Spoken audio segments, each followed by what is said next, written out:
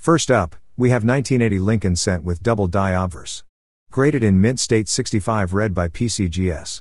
According to Jamie Hernandez, this 1980 double die obverse is considered a very scarce variety despite having a very large mintage for this year. Though not as popular as other double dies in the series, such as the 1972, 1983, 1984 and 1995 double dies. Mainly due to the 1980 double die being scarcer, therefore less popular. This variety is strong enough that it can be seen with the naked eye. It was sold for $1,316.25 with buyer's fee. Next up, 1980s Proof Lincoln cent. Graded as PR70 Deep Cameo by PCGS. This is an absolute numismatic pinnacle that achieved highest grade available in numismatics, displaying's needle-sharp strike, immaculate surface preservation and luster. Eye-catching copper-orange surfaces are pristine. It was sold for $3,120. 1980 Lincoln cent. Graded in mint state 67 plus read by PCGS. The 1980p Lincoln cent is very common as the U.S. Mint struck over 7.4 billion examples. Examples up to MS66 condition are easy to locate. In MS67 they are scarce. Anything grading higher than MS67 is considered rare. This plus designated specimen was sold for $2,300.62 with buyer's fee. Moving on to 1980 D. Jefferson nickel.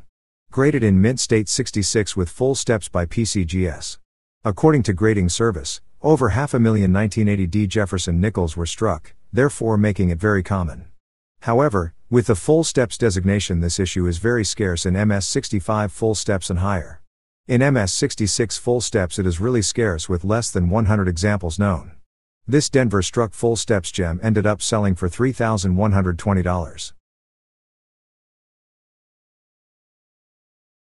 Here is 1980p Anthony dollar in mint state 68. The second year of the mini dollar witnessed significantly lower mintages, as it was by then apparent that the coin was rejected in commerce. The diameter was too close to a quarter, and the paper dollar was more familiar.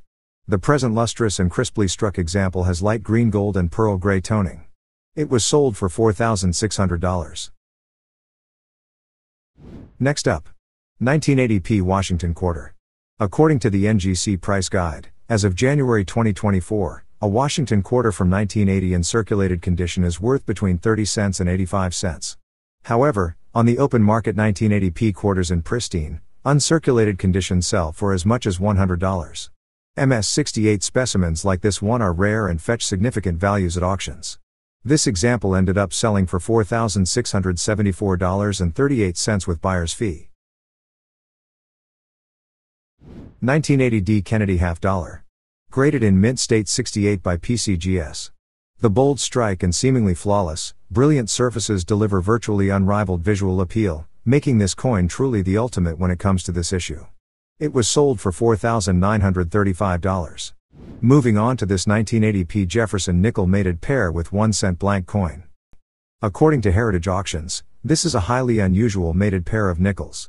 One piece is a standard nickel, the other is a nickel struck on a cent planchet. The distended portion of the nickel shows a faint imprint of the letters Ribus UN. The distended part of the struck cent planchet has the same letters, only backward. These letters also are a partial brockage. Apparently these oddities were discovered soon after minting as both pieces are well preserved. The reverse of the nickel struck on the copper planchet shows a bit of blue patina, rather than full red. This mated pair fetched a sum of $7,475. As we conclude our exploration into the world of these elusive 1980 coins, I want to express my gratitude to each one of you who shared your experiences and insights in the comments. Remember, these coins are not just pieces of metal, they're historical artifacts that carry stories and value. To all the collectors out there, safeguard those coins, and who knows, in a few years, they might become even more valuable. Until our next numismatic adventure, happy collecting, and may your coin hunts be both thrilling and rewarding.